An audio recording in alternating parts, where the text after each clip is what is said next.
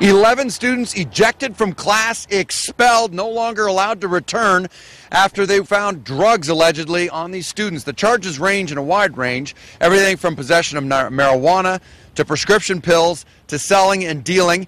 We talked with police. They have made 5 arrests. A 6th one, a student was arrested and given accelerated rehabilitation of some sort. And they say more arrests are coming.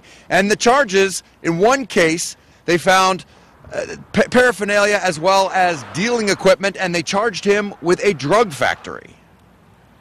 That certainly was part of the overall picture of the investigation, was that someone did have that charge of operating a drug factory. What does that mean? Because if I'm a parent and I hear drug factory, all kinds of things race through my mind. Well, at its very core, it's drug dealing, and so that certainly was not what everyone was arrested for. This individual was, and again, part of the bigger investigation. Now, police say that investigation continues. They are expecting more arrests, more summons to be handed out, and they will stay on top of this. They say especially as the information continues to come in, they want to make sure they get all of this out of the school. I'm Bob Wilson reporting live in Glastonbury, News 8.